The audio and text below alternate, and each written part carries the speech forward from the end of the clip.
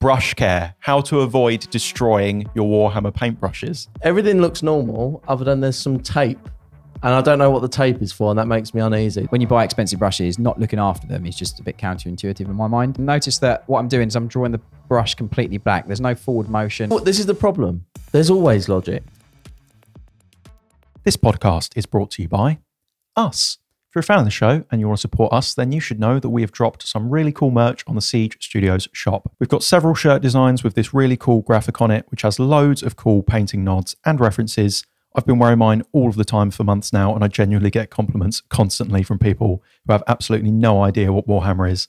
The shirts are really nice, high quality cotton, and everything is in stock and dispatched by us. None of that print to order nonsense. So if you want to check out the designs for yourself and see the other merch that we have on the shop, head to the link in this episode's description or go to siegestudios.co.uk/shop. And if you use the code POD10 at checkout, you'll save 10% and you'll get a free sticker pack with your order. Hello everyone and welcome to Paint Perspective episode 64. James, we've got another guest this week. We do, yeah, it's good. None other than Joe. I don't like this slide. It was funny once. And then then we need to knock it on the head. No, everyone keeps on leaving comments about it, so I'm just I'm leaning in now. It will still be appreciated. Not guess, this is my chair. Well, I don't know. Statistically, recently this isn't where the guest sits. No, James pinches that seat. So people did respect that in the episode with you and Paul, you took Paul's seat back in yours. Yeah. No, well, it's not Paul's seat, is it? Well, to be fair, me and him have been in it more than you recently. So yeah. I wonder. It's going to. I didn't even think of that. I just assumed. Yeah, I don't know. I just sat in my seat, didn't I? I think it's going to reach a turning point where you're going to be like outnumbered by how many episodes you've appeared on. Oh, you think there's going to be more without me than with me? Yeah, it's going to reach. We're getting close. We're Is on this the cusp. some like reverse psychology to try and get me on more episodes?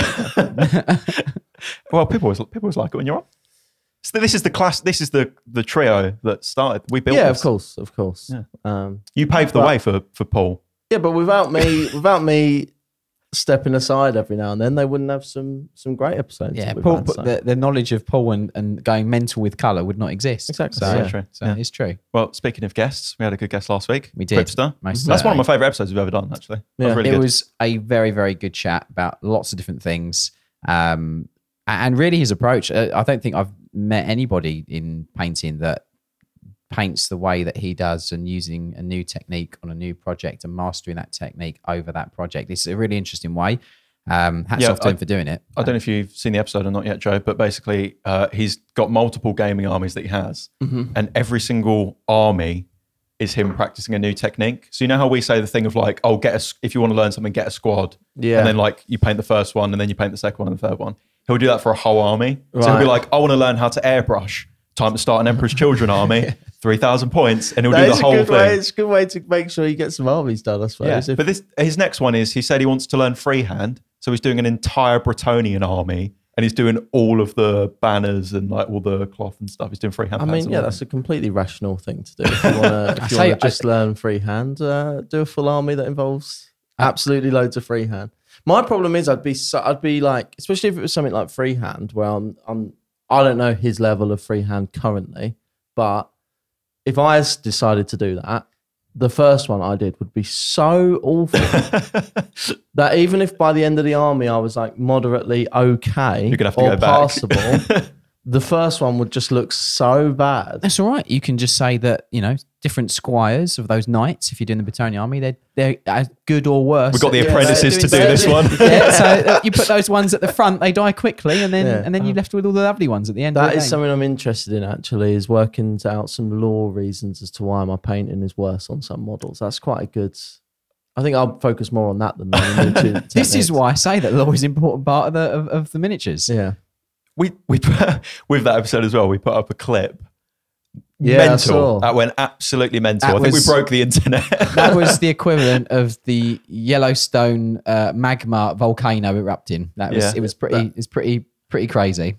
I saw the clip, and I feel like I predicted the reaction, being honest, because I could see where a lot of the comments were coming from, and I kind of thought that when I was going into it. I do think I think we've already spoke about this, but I think you missed the mark a little bit on the video game.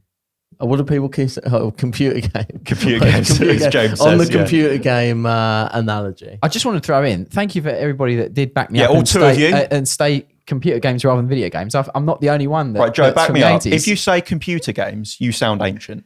It is an older terminology, I would feel. That's what, it's like- still factual. It's still true. It's still what they are. But But I played them on a computer first before a console. Yeah, I know, it but is- like, if you say so- it modern day, you just sound old. Yeah, but I'm not modern day. I was born in 86. All right, okay. Yeah. You're not even that old. You're like young for a lot of the listeners. Yeah, like I do get. I wouldn't say if you say computer games, I think of you playing like what's the one with like just the Pong. Pong, give me a break. That was played on a TV. Yeah, you sitting at home playing Pong. That's what I think. Just to of. clarify the Like, clip. yeah, that's probably a worse take. That's That's just on TV. worse. Just to clarify the clip thing. So we had a conversation in that episode, a Yeah. full conversation. And as always, unfortunately, it's hard to translate a 20-minute conversation into a 60-second clip. So Yeah. there's that. The conversation was talking about how the value of Warhammer, if you want to view it in a way of like cost per hour, despite Warhammer being incredibly expensive as a hobby, maybe less than others, but more than others as well. I think it sits in like the sort of mid-range. Despite the models being quite expensive individually to buy, if you're someone who spends a lot of time painting them and a lot of time playing with them, the cost per hour of buying a box of Space Marines, for example, is very, very low. And I said that as someone who's struggled with video gaming a lot in recent years, I often find myself, there's a new game that comes out, all my friends are talking about it, I'll buy it on PlayStation. What's the new game now? It's like 70 quid, it's ridiculous. And we'll play it like twice, and I'll think like, oh, it's kind of meh, like it's incomplete. This is the thing with games now that come out, buggy, incomplete, whatever. We play it like 2 or 3 times, I think it's kind of meh, and then I kind of regret my purchase because I feel like I didn't get a very good value out of it. That was the point that I was making. Yeah, but I just think that is not indicative of the wider video game, computer game experience. Like a lot of people who are spending, because we're talking about people, if you're comparing it, you were talking about doing Warhammer as a hobby, and that's your hobby and that's what you're spending hours on. So if someone's hobby is video games, they're very often not spending £70 on a game to play it for 2 hours. They're probably, like a lot of people pointed out, waiting for like Steam sales and stuff and spending hundreds of hours on some of these games. So I could just see instantly why people were going to get like riled up about it. Well, I just have to throw in, I'm absolutely ignorant to video games. I'll say the right term. So I couldn't really relate to any of that. The reason why I actually said that I'm so glad that you said that is because in the larger broader You said that conversation, you said that to what Quipster said, Yeah. right? Not to what George no, said. not to about what George the said video games. about obviously Quipster saying that he thinks it's good value for money. Yes, I understand there is a cost to get into it, buying the kits, and I think one of the things that I saw in the comments quite a lot was but it's not just paying £40 for the models. You got to buy all the other stuff. Yeah. That's totally correct, 100%. I think the reason why I personally said that I'm really glad you said that, and I agree with it, is because going back to that cost per hour, and also the fact that you can pick them up at any point in the future and add to them, strip them, paint them again, add more to them. You've got the gaming side of it. Not that I do that much anyway, but there's a lot of things that I think that for the initial investment, plus also all the things that you need to have to be able to do it, that does give you a good value for money in my mind. I have 2 things to add quickly. Firstly, on the video game thing that I said, I 100% agree. I think all of the criticism I've received has been very fair. I think it wasn't worded very well, and I totally understand what everyone is saying. When I made that point, I was talking about my own personal recent experience. I wasn't necessarily speaking about video games as a hobby. That being said, I have seen it like in my friends and stuff who do play games a lot, and I feel like they waste the money. That's neither here nor there. I'm not like trying to backpedal. I think fair points were raised. Second point being, none of us said Warhammer is not expensive. Yeah. We all have said it's expensive. What we were saying was we get good value out of it in terms of how much we spend. And I will stand by that. I don't spend like crazy amounts of money on models because I buy a few boxes here and there. I spend a couple hundred hours painting a box usually. Yeah. I get all my value out of it there. I feel like it's money well spent. I think it's just the topic of whether something is value for money or not is so subjective from what you do with that thing and how much you personally value that thing. Because, for example, even the cinema comparison. Oh, don't get me started on that. I've got to throw something. No, I'm just saying, that. even the cinema comparison, someone might value those couple of hours at the cinema seeing a film more than they value 100 hours doing a different hobby. So it's like, even cost per hour goes out the window, really, because it's your personal value of that activity. And not everyone's valuing stuff in terms of cost per hour, because it's like more concentrated fun in a short amount of time. It doesn't make it a wrong point. Like, it is correct. You could probably work out that cost per hour, you get more out of one thing than another. But it's like, have you ever really, when you're doing a hobby, have you ever really thought about, oh, this is brilliant cost per hour? Like, I love it. No, you're just enjoying the thing. Yeah, that you is get true. value out of the thing. So I think, because it's so different for everyone, that topic is just bound to get an absolute... It's a messy topic, like isn't it? 50-50. It's a fun discussion to have and see everyone's points there. 100%. Yeah, I mean, there was loads of great comments. There's loads of things on there that was interesting to read and different things. The one thing that I've got, the first thing, value is clearly demonstrated in that is completely subjective to the individual. Like, one person's value is completely different to another. And it's also a few things people brought up. It's relative to like where you are in the world, exactly, how expensive it is, Yeah, like how much money you earn. Let's try working that out in Australia. Yeah, I know. Like I was like, yeah, that's a fair point. But the cinema thing, like, all I've got to say is, where is everybody getting cheap cinema? Because it's so expensive. I'm not even kidding. Someone said they go for like $10. I was like, that is cinema can be. Well, I get Quipsters in London, so his prices are probably around hiked a here, little bit, around our way. It's about as expensive. It's not though, is it? Where I am, which is not that far from here, it is on a weekend. It is $15.99 for a ticket. Yeah. So if two of you go, you're already over 30 quid. And then if you there's a particular, I don't know if I want to be naming like actual things, but there's a big brand of cinema, a big chain cinema around there that do like £5 tickets. I've never seen them, and that's my ignorance on it then. I genuinely haven't. But I know you can get the monthly thing where you pay monthly and you can go and see as many films. There is that as well. But like, there's a big cinema I've never seen chain that do £5 tickets. Hook me up, because equally though, we could go the other way. We've talked about like the things that there's cheaper, but there's also hobbies that are insanely expensive by comparison. It's like people talking about like cars as a very big example. Like, that's a popular thing in our sort of culture around here. Like, especially people like my age are into cars, whatever. They're spending like literally thousands and thousands and thousands and thousands on a headlamp. Nonsense. Yeah. I think, no one is trying to say that Warhammer is cheap. And also, I kind of took, maybe this was out of context and potentially incorrect, but I took it as, rather than saying like, oh, Warhammer is good value for money, I did take it as like miniature painting as a whole, or like wargaming as a whole is good value for money. But a lot of the comments were people saying like, no, Warhammer isn't, but this other company is, or something like that. And I kind of took it as an umbrella thing anyway. Yeah. But I think because people are so like...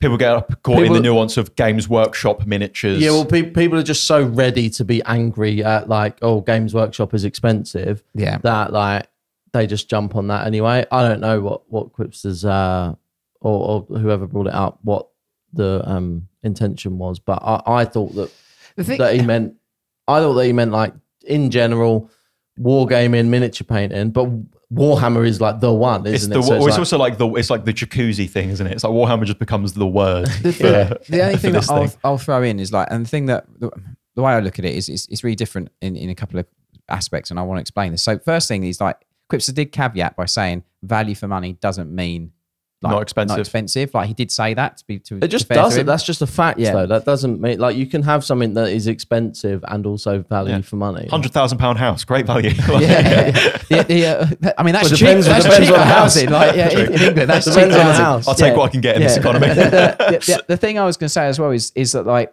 I read through a lot of the comments, and like a lot of them obviously were very negative for certain things, obviously for GW and stuff like that. But what I wanted to say is like, when you compare, I mean, look, a lot of people brought up obviously 3D printing. That's a whole other sort of like minefield to walk through. But what I would say is that like there was a lot of comparisons between miniature companies and in our industry. But I will say this, and I will die on the hill of the fact that GW started 40 plus years ago.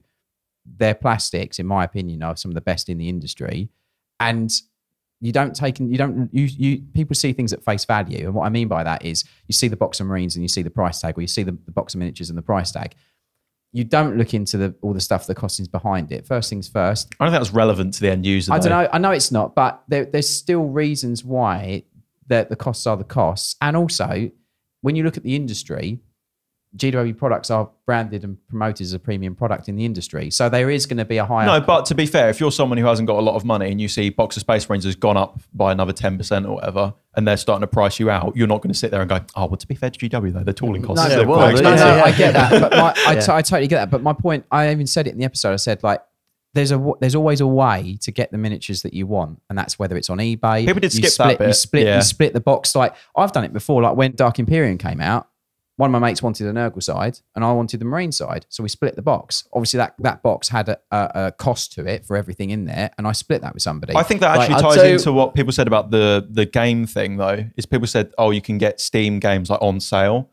And I'm like, but you can buy Warhammer secondhand and you can buy you can split boxes with your friends. Yeah. You can buy them from like third-party retailers who are discounted and stuff. One thing I will say as well, on the note of those starter boxes, is I know it's kind of, it's within their own ecosystem of pricing anyway, so it's kind of easy for them to do. But those starter boxes of whenever there's an edition or something, they are great value for money. Even if you think Warhammer's expensive, like the amount of stuff you get in those starter boxes, like they do. That's one thing that I think Warhammer does very well. Is it a good box, a good big box set, like. Yeah, the individual kits and everything are pretty expensive, but like that, I've always thought they're when you're getting like 70, 80 miniatures in a box. I'm like, oh, this is brilliant. Yeah, those models as well. Once those boxes are released, if you haven't split it with a friend, if there's a specific model in that box that you like or whatever, you can. They always end up on eBay. Like the eBay is flooded with like individual models, the breaking down on those boxes. So like. As I said in that... Well, that's to my point. You can buy online, secondhand, or like people have taken bigger boxes and broken them down and so on. So like, you can get it cheaper. There's a whole host of trading groups on Facebook. You've got Gumtree, you've got Marketplace, you've got Craigslist in the state. You've got loads of different places where you can get miniatures that you want, not for RRP or direct from manufacturer or even a local game store. You can just get them. And this is why I said that the community is so good, because there's so many different ways to get access to those miniatures that you want. It's not like there's this wall that you just can't climb over. And I understand everyone has different situations, of course. That's perfectly understandable. But I still think there's a way for you to get the model that you want through different mediums, if that makes sense. You new gaff? How's that going? Hobby setup? Well, the hobby setup is there. What does there mean? You DM'd me and asked me for the links to them shelves and the command strips. Yeah, I've got them. They're not up yet though. Oh, okay. I've got basically, like I said, it's the office room. It's like the spare room, basically. Yeah. That's the last of my worries at the minute. Do you know what I mean? It's the last one getting the treatment. So it's just a bit of a. That'd literally be my first room I'd be sorting out. I'd be that guy who like, you go in my house. It's a like mattress on the floor. I haven't even bought a bed yet. Yeah. And then you go into like the office and it's like, you know, you see those like ridiculous PC setups with all the lights and stuff. I'd be doing that. Priority one. Hobby room. Hobby room always comes first, literally. Yeah. Well, not for me. I sorted my bedroom out, then the living room, then now this. But it is getting there. It's got, you know, the desk is up and everything, and I've got stuff in there, but I haven't properly planned out like where I got those adhesive strips and everything, where they're going to go and stuff like that. So I'm like dying to get back to it. I just haven't had the time at all to get that room sorted, and it's driving me absolutely crazy. I haven't actually wanted to paint like this much in so long. I think I've always said, if you come away from it, it brings the urge. That's why we always say the thing of people saying they're burnt out and whatever. We're saying like, just don't paint for a while, just stop. Yeah. Because the urge builds back up. You need a bit of a break. I think even when you're like really in the swing of things as well, it's good to take a break. Yeah. I've been forced to take a break at the minute. And it's been really annoying. What is this? I broke my wrist. Doing what? Football. I think you might be using the wrong part of your...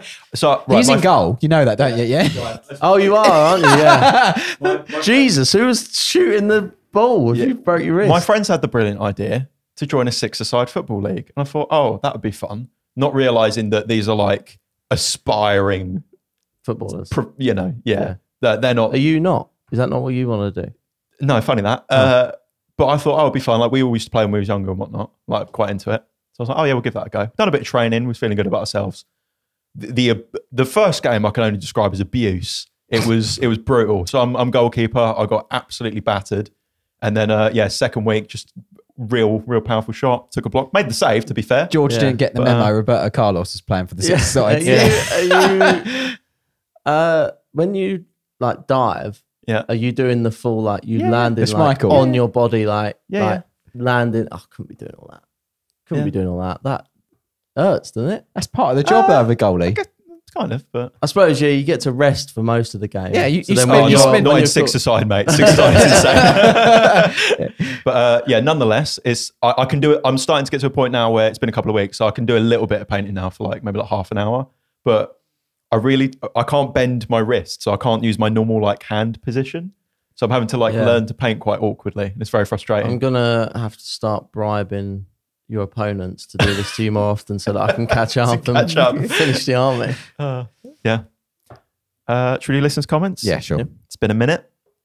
Carl Moore says, is Warhammer value for money is so subjective? And in that, you have the question of, is GW giving value to the customer? And they've said, in 40k land, probably not. And in AOS, probably yes. So that's something interesting to throw in there. Is AOS better value than 40k? I'd need some more context on this, really. I don't really know why someone would be saying that. Like, what does AOS get? Does he just mean like prefers their models, or is AOS like better supported? Or I think they're getting, this might be on the back of they're getting a lot of support now with the spearhead Are they getting more free rules and things? Although a lot possibly, I think so. The 40k rules 40k are stuff's free going now. free a lot of it now, though, isn't it? Yeah. So- Well, sorry to bring up, but the new Kill Team box that was just announced, all of that's free. We're going to be talking about that in the post show. I think the new Kill Team. Yeah, but let us know in the comments. Is AOS better value than 40k? Enlighten us. Obviously, based on what we've just spoke about, I completely agree. It's like so subjective. That's true, but maybe there's something a bit more objective about this in terms of the pricing and rules and whatnot. This is absolutely brilliant. This Trey Bonmamon says, That's their name. I've done it, lads. I've ascended to peak of water potdom. 3 exquisite jam jars now adorn my painting desk. 1 for an initial clean, 1 for a more thorough rinse, and a 3rd one for metallics to keep the mica flakes away from my good brushes. Honestly, I don't know what's next. I feel like I've peaked. Username, profile picture, and everything. Really? Yeah. Well, on behalf of the Bon Mammon Jam Company and the suggestion that we made, you're very welcome. Can we get a sponsorship? I feel like we're due one now. Hit us up, Bon Mate, Mammon. if I get black currant jam every day of the week and twice on Sunday, I'll be a happy boy. So it's like, People come back next week. We're wearing like the tartan like shirts. One hat. There's like jars behind me. Porku says, you don't need to be good at something to critique it. Restaurant critics aren't Michelin-starred chefs, but they do know what good food tastes like. Same goes for miniature painting. You don't need to be an expert at creamy blends and ultra-smooth transitions to see them and appreciate them. I don't know if I agree with that. I understand the context because a food critic is there to just the food, the ambience, the restaurant, all of that kind of stuff, and take that all and do a review of that. However, I think you kind of need to know what goes into the painting to be able to. Obviously, someone can look at something and go, well, that's got a load of thick paint on it or whatever. But I think there's lots of things inherently with different techniques that you kind of need to know the way that it was done or how it's approached to be able to see whether it's good or not. But then, like, I suppose at the same time, I don't agree with that necessarily. yeah. I think there's maybe a fundamental knowledge that can help you go into more depth when critiquing. I don't think stuff. anyone's suggesting that someone would be a critic with having zero knowledge. Like, what they're saying is you don't have to be as good. You can't Well, only Slayer critique Sword- people oh, lesser right, than okay. you. You don't have to be a Slayer- I took that It's as not if- zero knowledge, Okay, obviously. fine, Like, yeah. if you, what are they going to say about it? Like, Yeah, because they're- otherwise, by your logic, you could only critique someone who's a worse painter than you, and that's subjective anyway. No, So, exactly. Well, yeah. in the whole grand scheme of things, it's art at the end of the day. So, you know, someone throws a bucket of paint at a canvas and it's sold for millions and it's in the tape. yeah, Do you know what I mean? like, So, like, it's the same with any. Yeah, like there's very few film fair. critics that That's fair. are filmmakers. Yeah. It's not because they're. I've said many times before on this podcast, I think that like that person's goal or passion is critiquing film, not making film. Yeah, and no, fair. same thing can be said for That's a very, very fair any point. critic. I And a suppose. film expert might make a bad critic. Exactly. Yeah. Yeah. Happy Dude says, The stack is actually a great phrase. It works better than pile of potential because the stack is super helpful because it can be sorted and have a priority order and value. So not everything has equal value in the stack. So this is Quipster said last week. We spoke about the stash in the scale model community. The stack, he said, comes from the Gundam collective. Yeah. And they call it the stack, I guess. I think that is the best one. You think? Yeah, it brings order to the pile. The pile sounds like a mess, even if it's a pile of potential. What about the stash?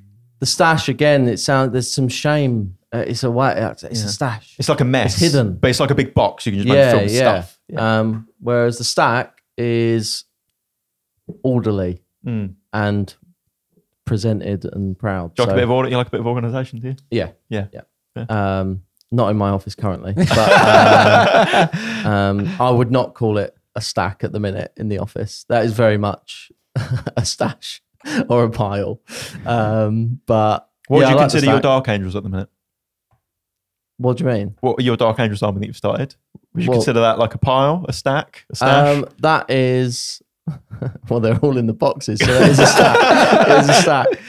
Do you know what? That's an inventory at that point. Yeah. I mean, that's a good word, inventory. I like that. I was supposed to be playing a test game early September. Why is that going to work if they're in the box? They're sealed and everything. Just move the boxes around the table. table. I'm going to make it happen, mate. I'm feeling pretty good about my odds now. I've started another Blood Angel, I'll have you know. There's no way. Like, you see how chill I am about it? Like, I'm not even You're too bothered. chill. It's going to catch up with you. All of my stuff is in boxes, yeah. Bear in mind, you had a 60-week head start or whatever it is. And you've got that number's gone bigger. It was not 60. models. It literally was like 60 I think we worked it out, George. It was 60. It was like 60 weeks or something.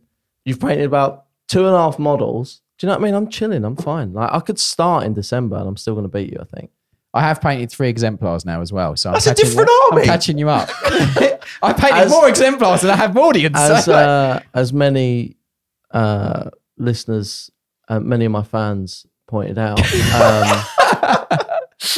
my standards are way lower than yours.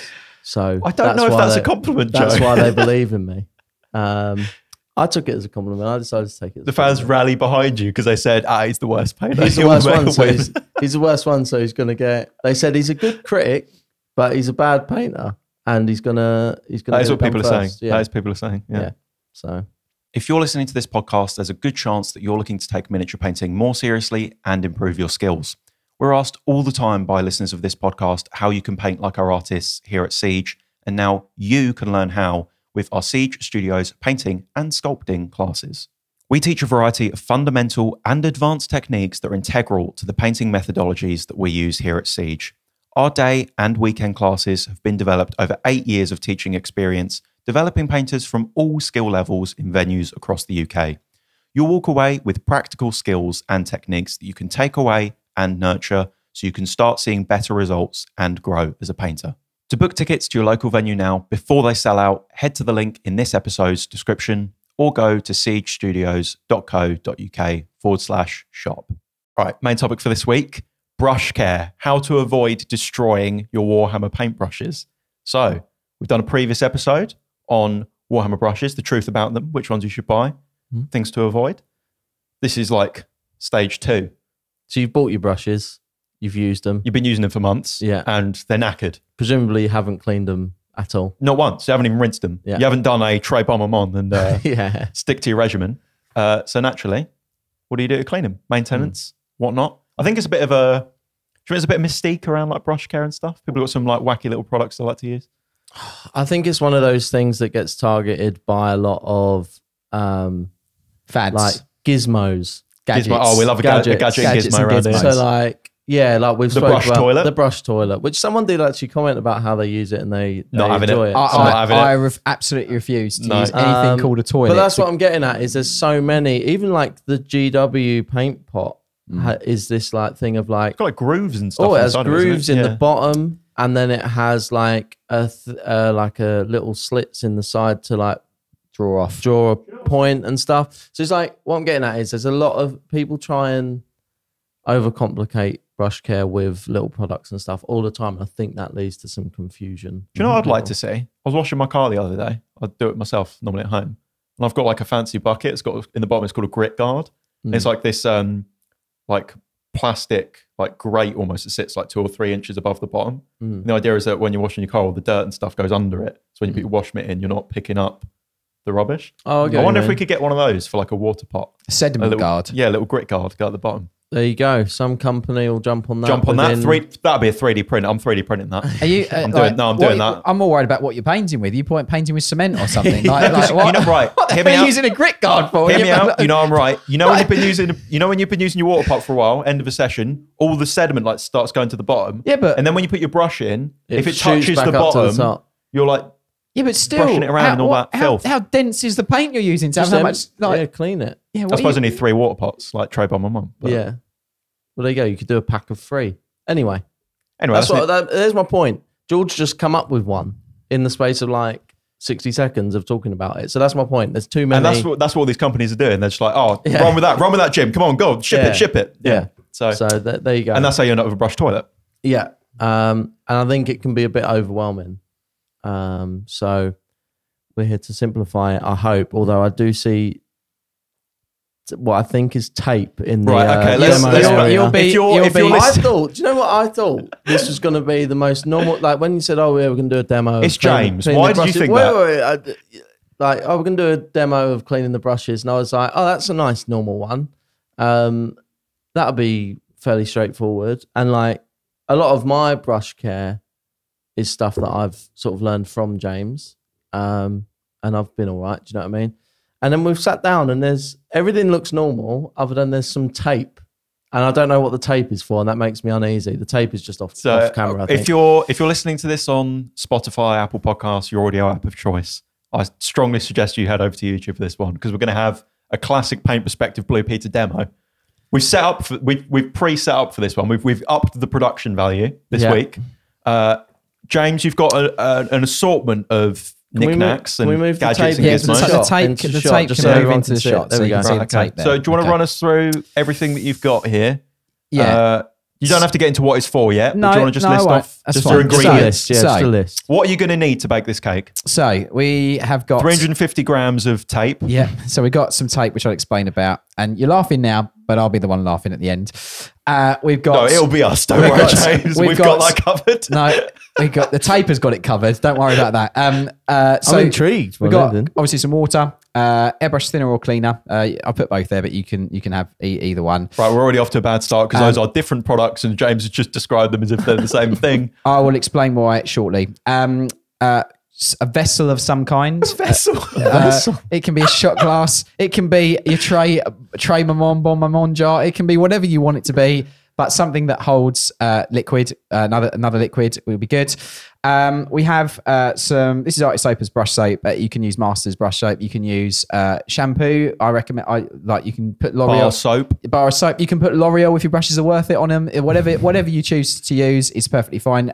You can use conditioner and shampoo. So at the end of the day, if you're using Kolinsky's and you're using animal hair, it is hair. So why not use products that are designed to invigorate and rejuvenate hair? And that's definitely why. All of these things you've got here in this demo work for synthetic brushes as well? Yes, they will work for synthetics as well. So, but this is more geared. This is more geared towards Kolinsky's, but if you're hair. using synthetics, they will also work on synthetics. Bear in mind that the one thing I will say about synthetics is that sometimes when you're using strong paints like inks or contrasts and stuff like that, they do stain the hair. That does inevitably change the color of the hair. If you're using a synthetic with maybe white sort of tinted sort of fibers or whatever, it will stain. So those stains are very hard to remove. That doesn't mean that your brush that's stained pink or blue or red or whatever, when you use another paint, is going to put pink or red or blue into that other paint. So that's just something to be conscious of. This process does not remove stain from synthetic brushes. I found actually with natural hair brushes, they don't stain in the same way, but over time they get darker, yes, like a lot darker. Correct. They start out quite like a nice light brown, and then they'll end up near black. Yeah, towards the end of their life. 100%. So I've got a selection of brushes as well. So I've got a couple that are clean and new, and a couple that are a bit haggard and a bit used. All right, and there's a couple with a few different types of kind of like problems. Do you want to show off the absolute state of that large one at the end there? This one. Yeah, it's got some grey paint in the middle. We'll get some better shots of this so you can see. I won't clean this one so you can see it and give you an example. But there's a few here that I've got different problems, which I picked out this morning from my my stack of brushes. In short, though, they're all they're all splayed and they're not they're all super splayed. sharp. Yeah, they're all splayed and they're not super sharp. So yeah, and admittedly, I mean, this size 6 is just it's clean, but it's just dried out, so the head's open, bushed out. But other than that, if you wet that, that'll go back into a perfect point. So I've got 4 here that have got different problems. Some of them have got paint in the ferrule, some of them have got paint on the midriff, and I'll explain obviously what that is as we go through.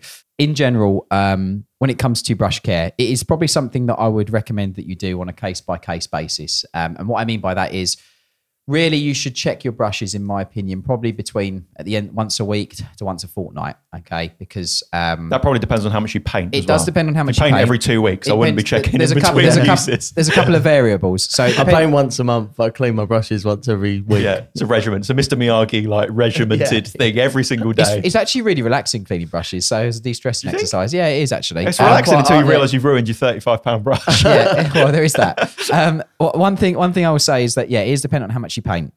If you're painting regularly, I would probably recommend checking them weekly, fortnightly. And this is situational in the sense of if you're not applying the 2/3 rule. And I want to talk about that before we get into actual cleaning. 2/3 rule is essentially on a brush, when you're painting with a brush, I wouldn't recommend with the Kolinsky putting paint on more than the front 2/3. So having the end near the ferrule as the no-go zone, the danger zone, if you want to call it anything. All right, okay. Don't go into the danger zone. Do you feel like a bit risque, Joe? You load up a brush, you're like, I'm going into the final quarter. This is why I don't even go to 2/3. I'm too scared. Half and really? half. I do you're not using the belly of the man. brush then, though. You're not making the most of the but I'm too fear. Yeah, I'm too anxious about it. Don't want to ruin it. This might help though. I've never. 50-50. Is this where the tape comes out? I'd actually argue that by not doing that, you're at higher risk of ruining your brush because you're only using the tip. You're putting a lot of wear on it and it's going to dry out faster. Yeah. And therefore, you're putting a lot of flex. All right, look, I didn't come here to be judged. You know what I mean? So 2/3 rule is something I'd apply. And I'd also just say, if you're getting paint out of a paint pot to put it on your palette, I would use a different brush to the one that you're loading to actually paint with. So then that means that you're not jabbing the lovely £35 or expensive Kolinsky brush. I'll have to bleep this, but I call it my brush. The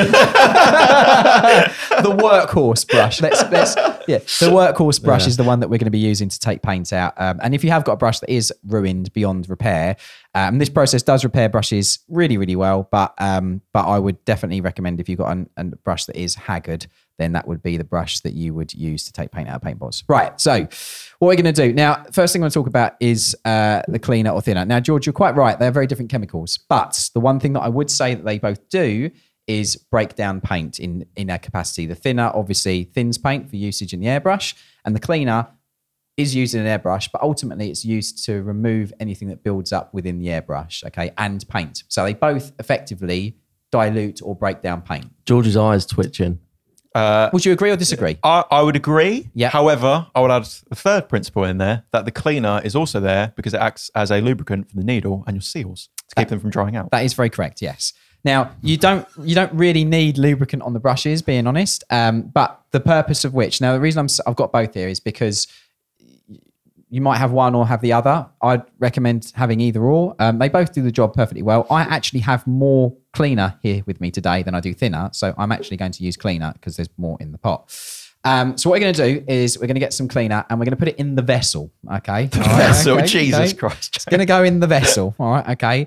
And we're going to put a nice... Joe's done. Joe's done. He's gone already. We're going to put a nice... I thought this one was going to be a normal one. It is normal. Why did you think that? It is normal. Because it's cleaning brushes, and we've spoken about cleaning it's brushes James. multiple times, and nothing mental's ever come up. Whenever we've spoke about cleaning brushes, he's never said vessel, and he's never whipped some tape out. Okay. I'm not sure what the tape is for. Okay. I'm excited. So I'm excited. It is good, the tape. So don't disappoint us with the tape. I'm not going to disappoint you. So, so the clean. I don't want to distract from the thing. So the cleaner's in the vessel. The cleaner is in the vessel. Now, hang on, where's the Bon Maman jar? What's this glass about? Yeah. Well, for viewing pleasure, I've chosen something that's a bit smaller. They're not paying for advertising yet. Yeah. No. And we haven't got that sponsorship yet either. So until they shill out for us, then we're going to have to start using glasses. So, obviously, we've got our brush. Now, what I'm going to do is I'm going to use the brush and put it onto the side. So I'm going to do this from this angle here so you can kind of see. I'm going to get the brush and I'm just going to work it into the cleaner. And I'm going to just, with a bit of friction, I'm going to work the brush and turn it on the side wall of the vessel. All right, okay? Every time he's what we're trying to do is we're trying to work the cleaner through the brush head so that it basically gets into every single bit of the head of the brush and helps to break down any paint that's on the actual follicles themselves. Is the friction relevant here? It is a little bit, because you don't want to just put it in the middle and move it around in the. You need a bit of abrasion. You need a bit of abrasion to literally help the cleaner or the thinner, whatever you're using respectively, to break down obviously the paint that's in there. Now this is where it gets a bit more sort of factual. What tends to happen with paint is when it dries, if you've not cleaned the brush head properly, in the center of the brush, you'll notice little sort of nodules of paint or marks in the center of the brush head. And what typically happens is that those sort of nodules kind of stick to the hair follicle.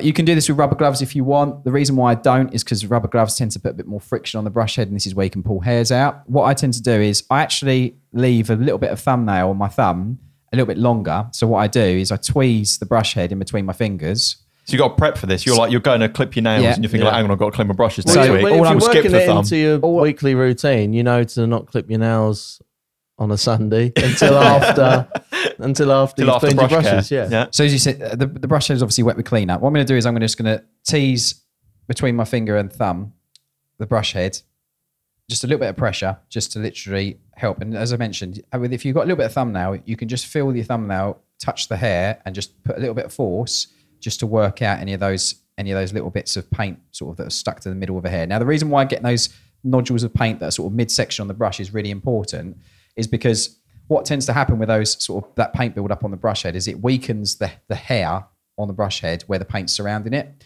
And what tends to happen is, like a split end or like a sort of bit of hair on human heads, those hairs will snap off, and that's where brushes start to lose their length, they start to lose their flex, all the things that you don't want from a paintbrush. I'm going to go back to the vessel and I'm going to introduce the brush again. All right, okay.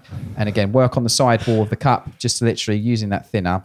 And you'll notice already that thinner has actually got a bit of a tint to it where it's broken down something. It's not as clean as it was when it first went in, which is breaking down anything that's in that brush head at all whatsoever. All right, okay. Now, thinner or cleaner is extremely aggressive to paint. Obviously, it breaks it down, and also it dries out the brush head. So, like with what happened when I say dry out, what it means is it reduces kind of like the condition of the hair. So obviously, we need to then recondition it, which is where brush soap or shampoo or your L'Oreal or whatever you want to put on your brushes comes into effect. All right, okay. Obviously, we've got thinner on here now, as I mentioned. What I want to do first of all is I don't want to put thinner onto my brush soap.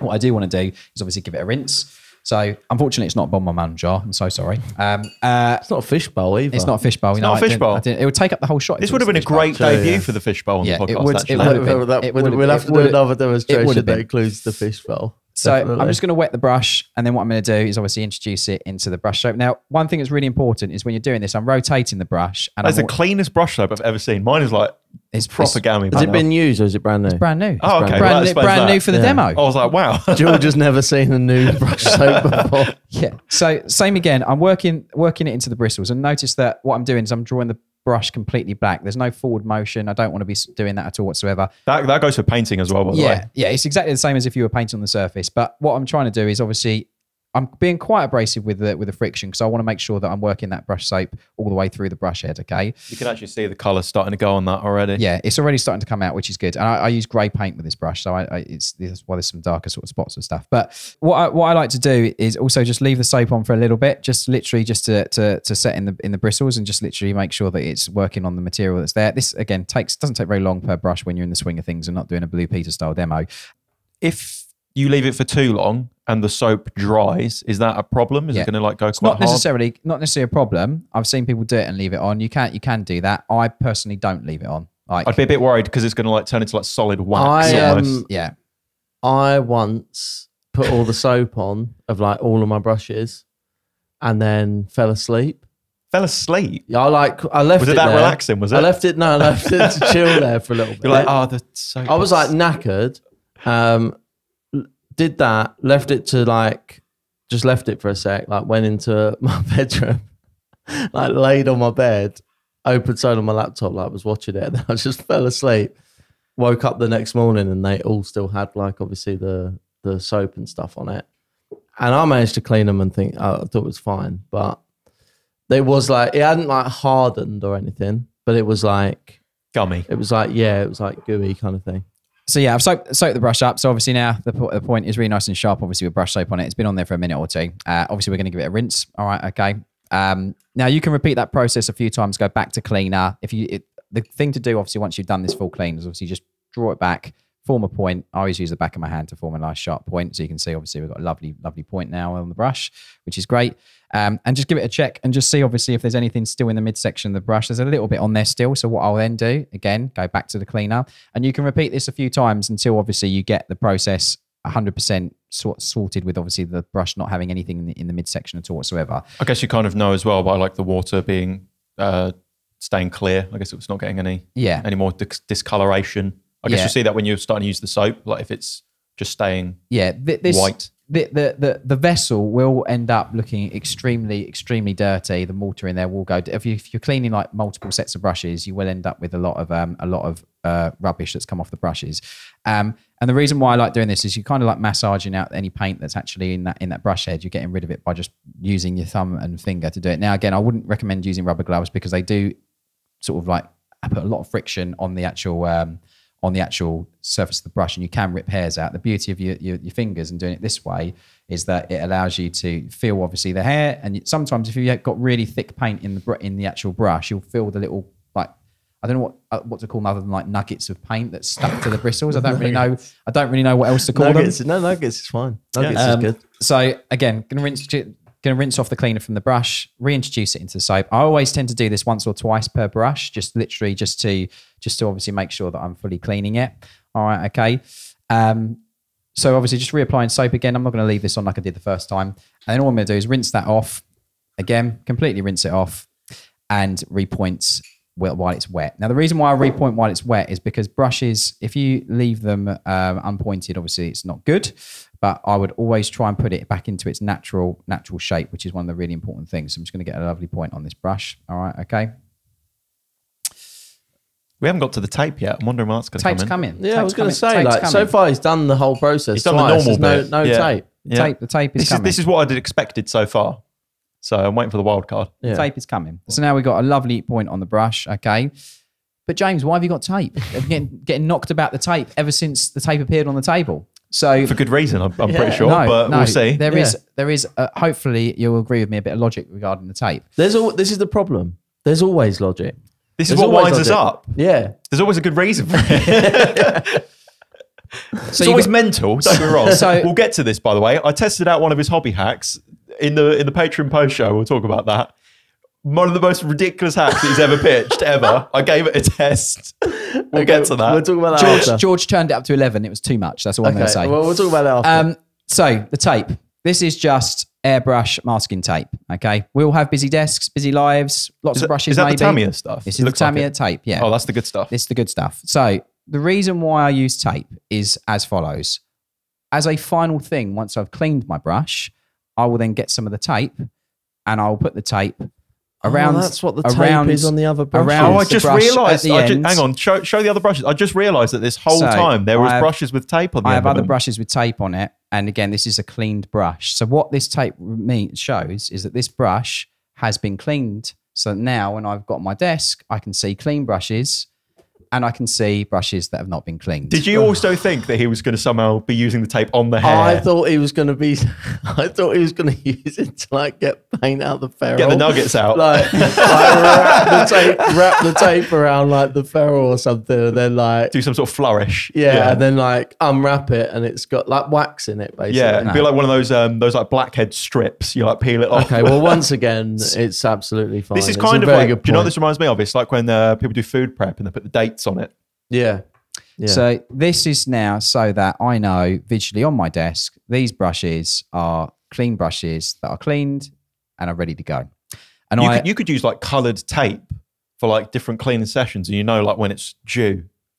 So you could switch between sessions and you'd be like, oh, orange was my last session, so that's... Or like when it starts getting dirty, you're like, hang on, like, you know, you've got them like in groups. Oh, okay. Because like when that brush starts getting dirty and it's going to need to clean again, I'm sure you've got to remove the tape and then put the tape back on. Well, see what I do, this is the thing.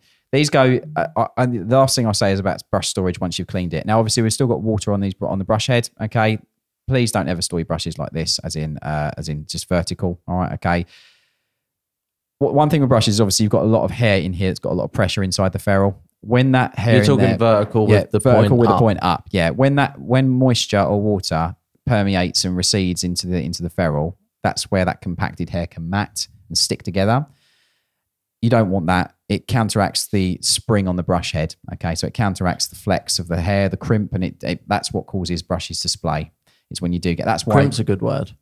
Crimp is a good word. Crimp. Yeah. Whenever that's come up when we're talking about brushes and say crimp. Crimp. So the beauty of that now is that it's gonna, when you store your brushes when you've cleaned them, or even after you've painted, I always recommend storing them horizontal. Now some people do store them the other way around, with obviously the ferrule and the hair pointed downwards to stop obviously water and moisture receding. I presume they're doing that with the plastic cap on the end, so you're not mushing the head. You get like these storage holders or brush holders that you can hold the other way around. So I would always leave them overnight after a session, just over the edge of a desk like that. Okay, so that way, if I move it this way, you can see I store it over the edge of a desk like this, so that way it's just level. And then the next day, it'll naturally dry through just air obviously in the environment, and you can pick it up, and the head will be set a little bit, so it'll be a bit harder. And then when it comes to painting with it, you'll just break it open using a bit of moisture or water or whatever the case may be.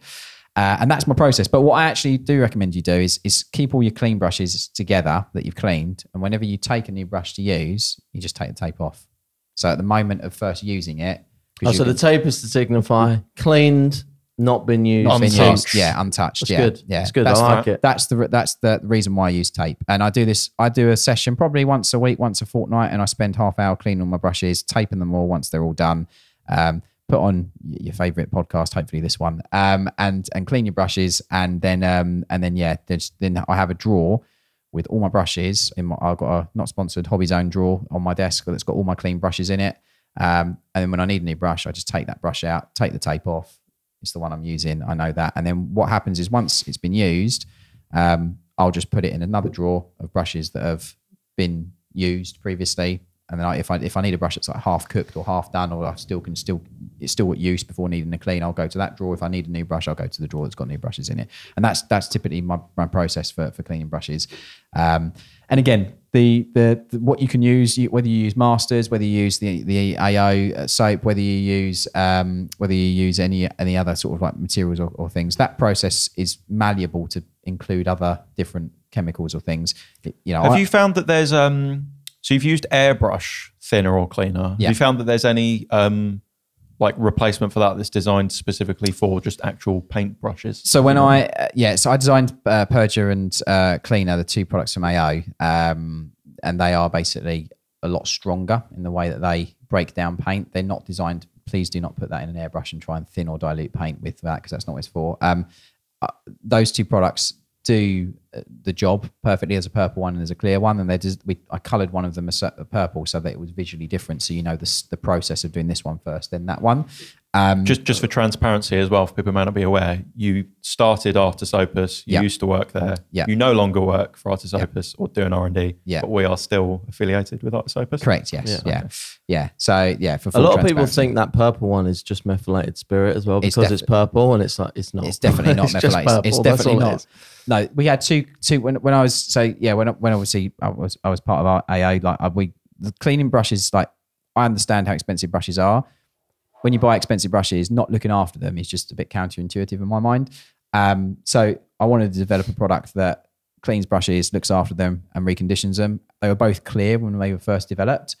And visually, obviously, two clear liquids can get confusing. Much like this, I actually wish that thinner or cleaner had a tint to it a little bit. I know for obvious reasons of changing colour in paint, it shouldn't, obviously, but or at least like the labels. Well, that's an old label. You've got an old one and a new one. So that is actually different. But yeah, so we basically put a tint on one of them so that visually you knew which one was the one to use secondary or first, if that makes sense. And that's the reason why they're there. But this process works really, really well.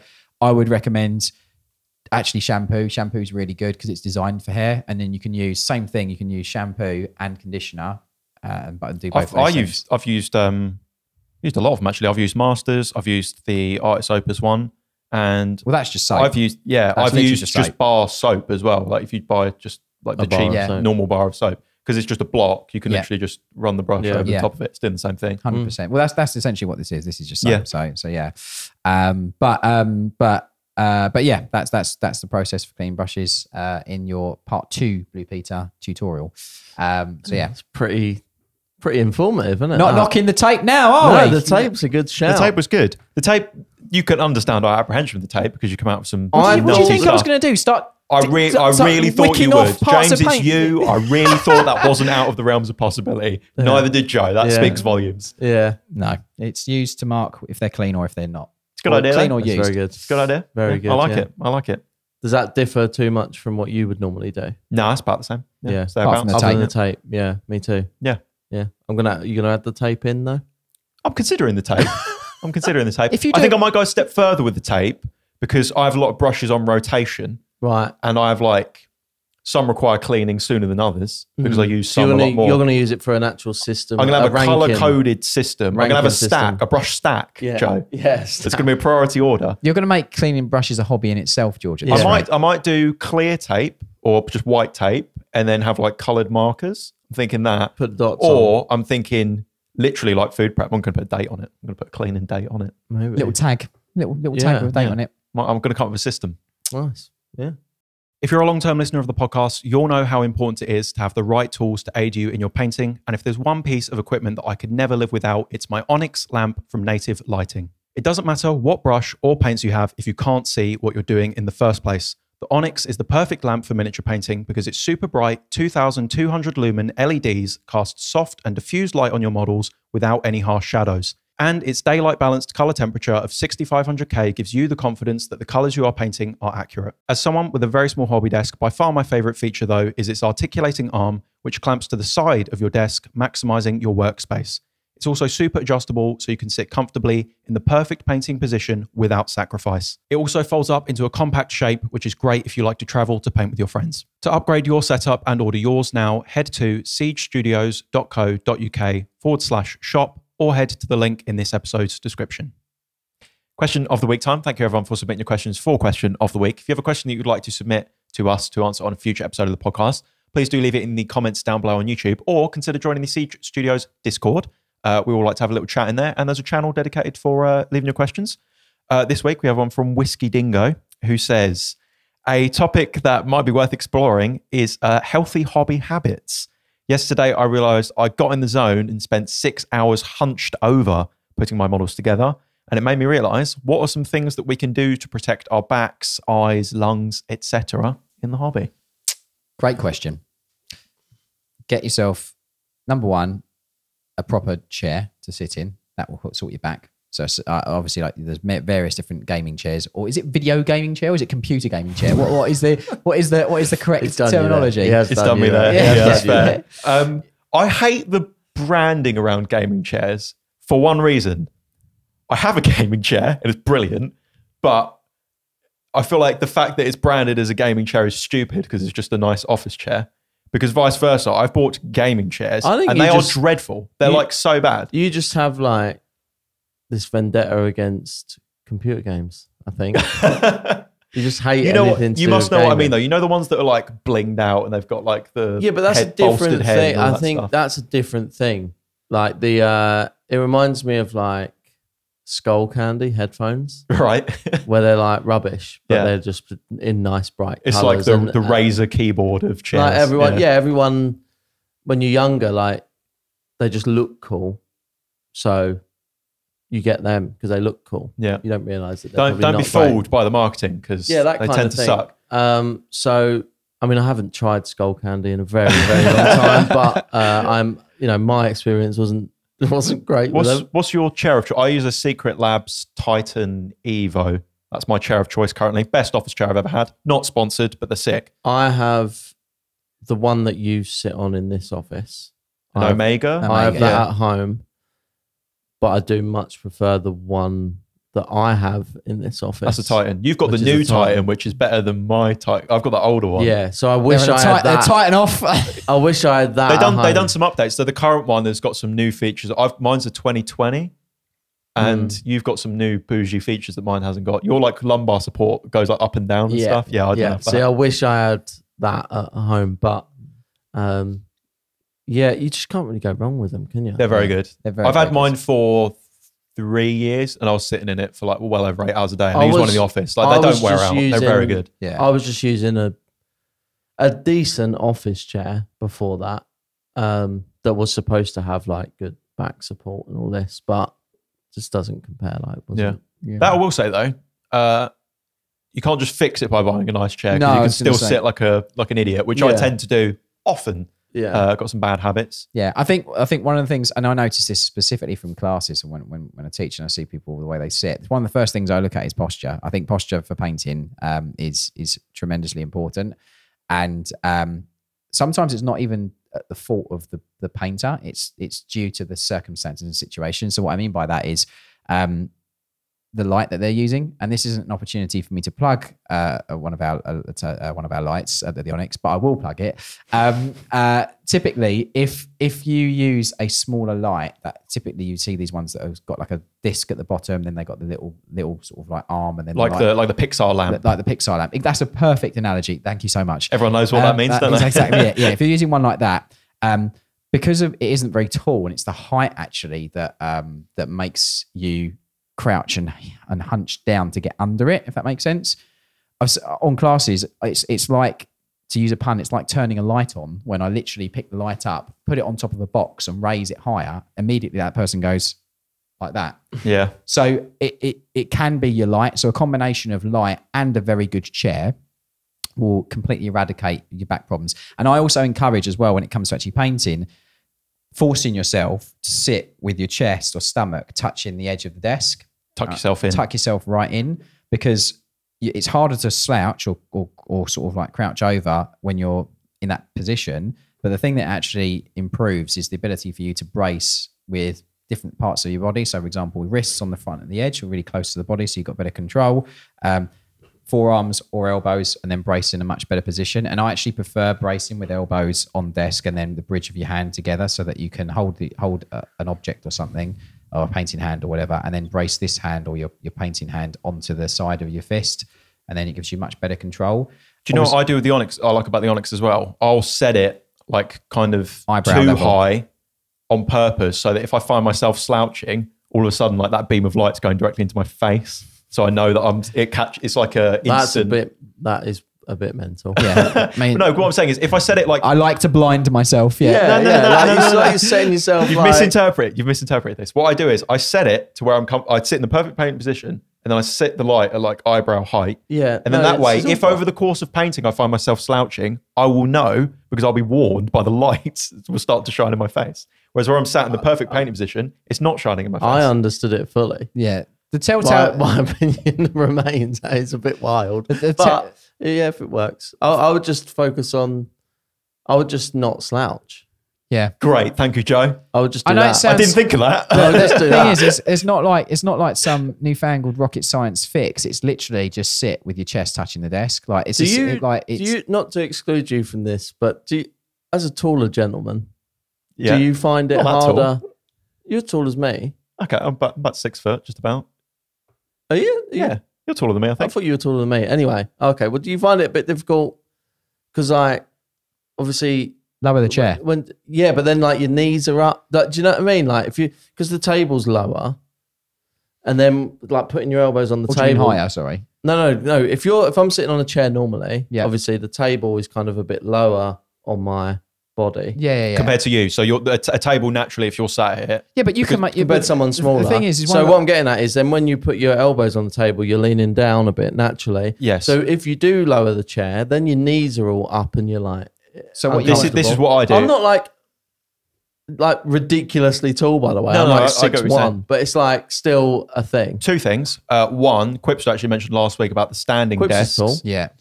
And he said, exactly. He said, the reason the standing desk is great, not to stand up and paint, is because they're height adjustable. So you can bring the desk higher. Yeah. So I think that's a great idea. Also, I do not lean on the desk. I lean on the armrests of my chair because they're height adjustable, and they've got like the swivel thing as well. Yeah. So I'll get them to a spot where my elbows are nice and comfortable, and I'll lean on the armrests. Mm-hmm. Yeah, I use both. I use the arms and the desk. Yeah, I think when I'm doing more focused stuff or more controlled stuff, I sit a lot closer, arms on the desk. But if I'm just blocking in and doing control blocking in or whatever, I'll be a bit more chill and use the arms. But I mean, I'm yeah, I know you obviously saying not that you're like tiny or anything, but I'm just saying like it's quite funny actually because on this set, James isn't actually that small, but sometimes on this set, just by the way we're all sat and stuff, James looks absolutely tiny. When we're like next to each other on the showcase thing, it looks like. On the Quipster episode, when it cuts to the wide, Quipster was sitting up quite a lot and like leaning onto the chair, and James happened to be slouching, and it just looked absolutely dwarfed. It looks like I'm full perspective. Yeah, it's like in Lord of the Rings. Yeah,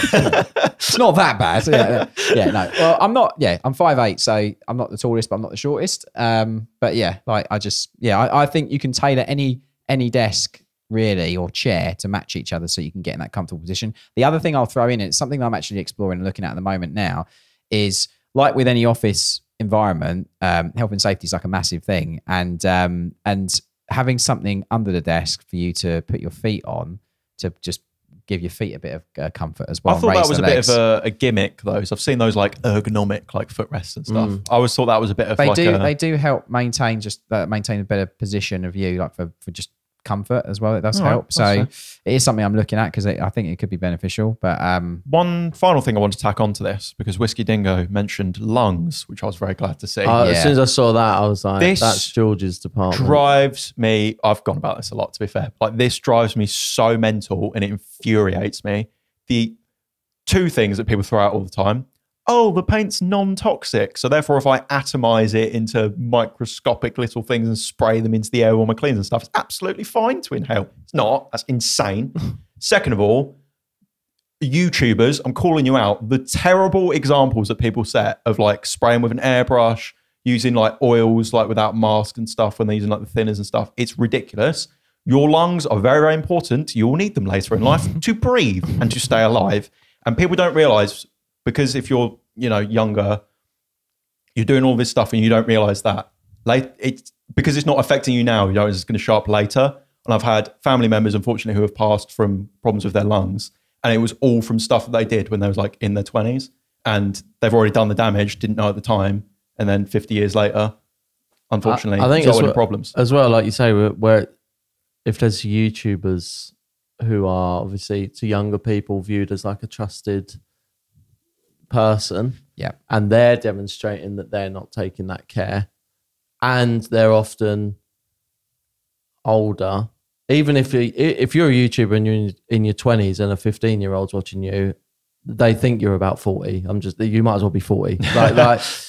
So they see you as an adult and a trusted person. It's like, oh well, they've done that this whole time and they're fine. So I'll do it. It's the thing that bothers me as well. It's like it's so easy to wear a mask and it doesn't like hinder you in any way. You can still work normally. It's not something that's like making it more difficult to do what you're doing. Like it's just so easy. Just throw on the mask. Like if you're doing airbrush, if you're airbrushing in the house, get one of those booths. They're really cheap with the extractor that goes outside. Yeah. Have ventilation in the room. Wear a mask while you're doing it. Wear a mask after the fact. And if you're outside, even if you're outside using rattle cans and stuff, like breathing in that propellant, it's really, really toxic. It's horrible for you. It's going to cause problems. And it's an exposure thing as well. It's like, yeah, you do it once, you'll probably be fine. But if this is your hobby and you're spending like dozens of hours a week doing it, and you're doing it for like 10, 15 years, like the amount of like paint that you've breathed in, thinners that you've breathed in, cleaners, propellant and spray cans, it's insane. I really hate to see people not taking proper care. Spray masks are so cheap. Don't get the crappy COVID doctor's mask or whatever. Ones, Get proper 3M with the respirator, with the filters. It's 6101L, I think. Check the codes of what the filters are for, because they have different like ratings and they're suitable for different things.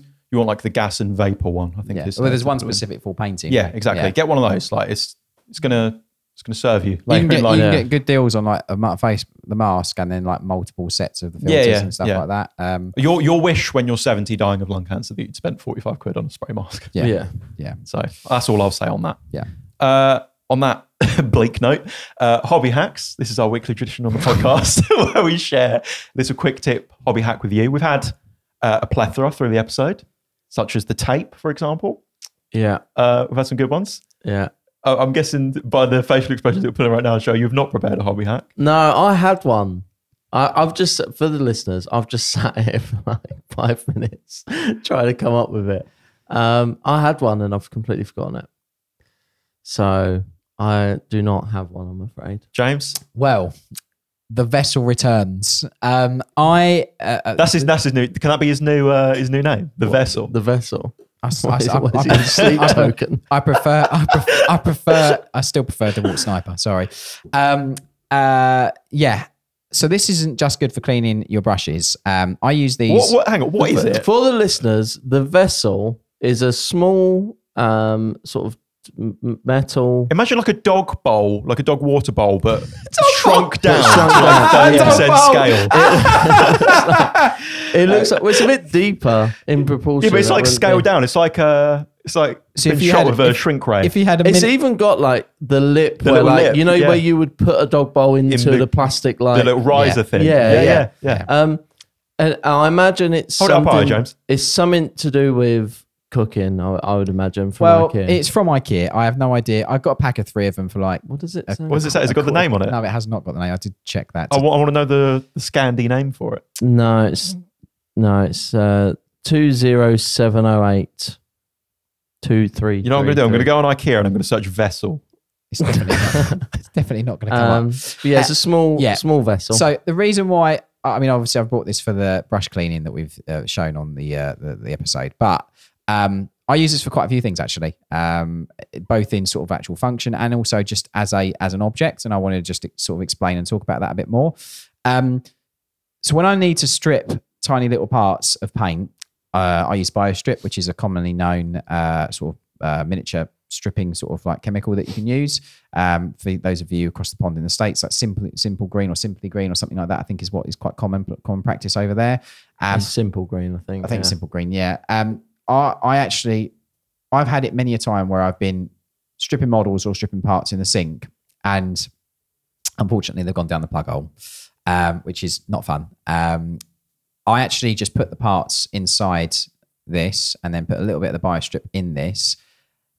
I make sure obviously it stays within there, strip the paint off of it within this, clean it within this, rinse this out, take the part out, rinse this out, and then use water. So it's all done in this. So that's one thing I use it for. It's really good for if you're not using ketchup bottles to make up big sort of batches of paint for like long projects. I use this to mix a load of paint and then decant it into my airbrush as I'm working. The other thing that I actually really recommend something like this is because it's metal. For those of you that paint non-metallics, and for those of you that that sort of like want to look at sort of like reflections, at light placement, and understanding sort of like shapes and volumes, this is a combination. This is obviously like a cylinder, which is quite good.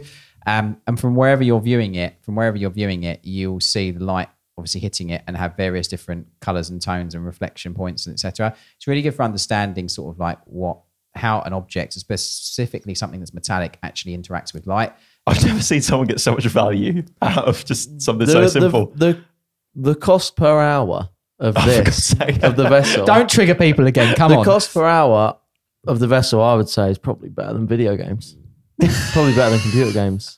Because people are just spending, don't they? We all know that. They're just spending loads on Steam. You can sit and look at that for hours. Yeah, hours and hours. Yeah, you can just sit and look at it. No, but in all seriousness, it's really good for just understanding like a cylinder and how a metallic cylinder interacts with light, and just shows obviously the refractions, like first or main highlight, secondary highlight, etc. So I've seen really, really tiny versions of them on Amazon, like little 5 mil ones. I think they could be probably quite good as well. This was literally a passing purchase. I was in IKEA. That's how they get you. Yeah, that's how they get you. Market hall, we've all been there. And I was like, I could use that actually for this and for this and for this and for this. And then it's just really good. The other thing, like a cup on an airbrush, because it's metallic and it's silver, it shows color really well. So when you're diluting paint or thinning paint, or you're making mixes or whatever, it doesn't really change or tarnish the color too much of what you're mixing. So it's really good.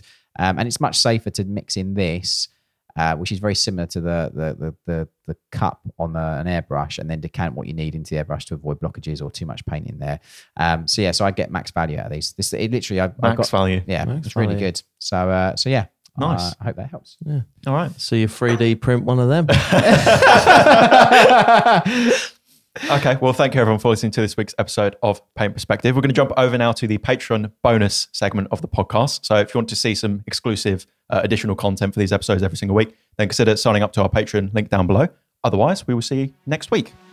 Do you remember the ice cube hobby hack that James said about the wet palette a couple of weeks ago? Yeah. Thought I'd give that a go. I've seen a couple of people try this.